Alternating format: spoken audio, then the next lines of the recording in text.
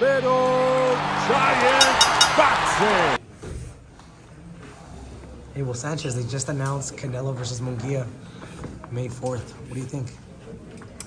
Good fight. I would have liked to have seen Freddie have a couple fights with Jaime before that fight came up. He's only had one, and I thought he did a great job. Jaime looked better than I think we've ever seen him. Right. But it's a difficult fight for Jaime. Jaime may have a lot of fights, but you're talking about the premier guy in the sport right now, in my opinion.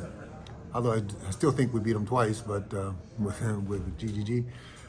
But he is a premier guy right now. I think that it's going to be a difficult climb for Jaime. But it's a good fight. I know that Canelo fighting a Mexican is going to be very motivated, very,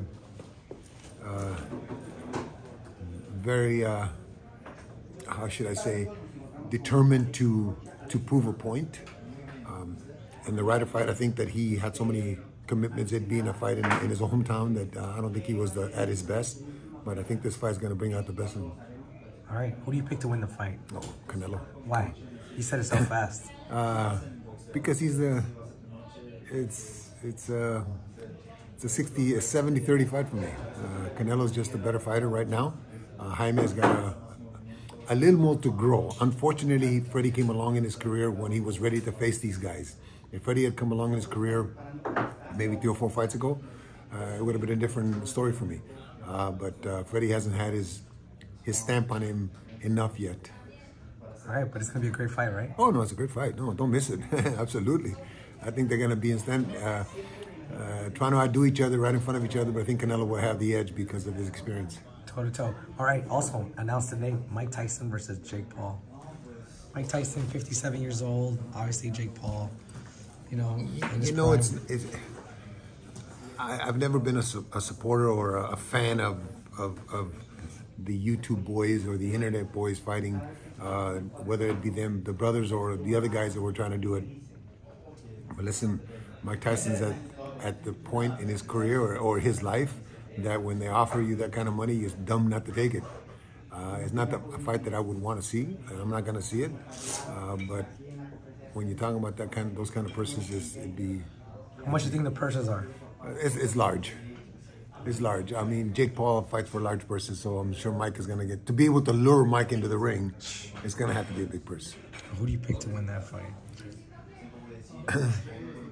Mike Tyson always looks in great shape in the interviews you see him in, but he's also 57 years old.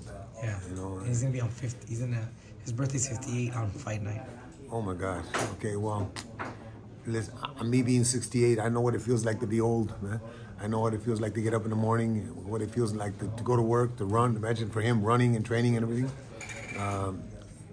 I don't think Jake knocks him out, but I think Mike will be a little slower, and the vaunted power may not be there, and Jake may be able to get away from it. But it should be an interesting fight, entertaining fight for the fans. All right. Anything you want to leave us with, Abel? Just make sure you don't miss March the 30th. Fireworks. Yeah, I know it's a chance for my champion, who I've had since 2016, to prove to America that we need to pay attention to the cruiserweights. It's a great division. They're like the middleweights, I guess, of boxing. They're fast. At least my guy is. Great hand speed, great punching power, tenacious.